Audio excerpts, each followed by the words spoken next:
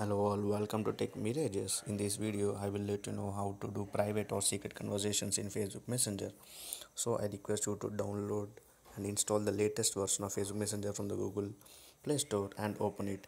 Once you open it, come back to this last section of the Facebook Messenger and scroll down till you find secret conversations and click on it. It will be enabled by default, and if it is disabled, you could turn it on in this way.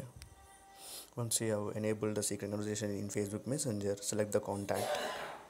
Once you select the contact, click on the details icon which is shown at the last.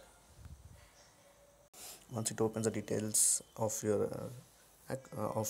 person with whom you want to have the secret conversation, scroll down till you find the secret conversation of the contact and click on it. If you see, it opens a secret conversation. Now click on the timer icon which is available at the last and select the time within which time the message has to be deleted.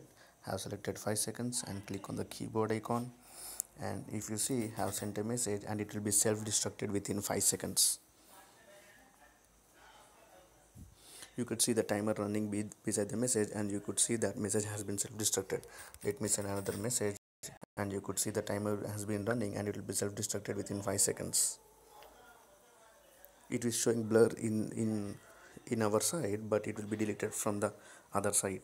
So if you want to have a normal conversation with the person, just click on the details icon again and click on the three dots and select delete conversation, and it will only delete the private conversation and not the normal conversation.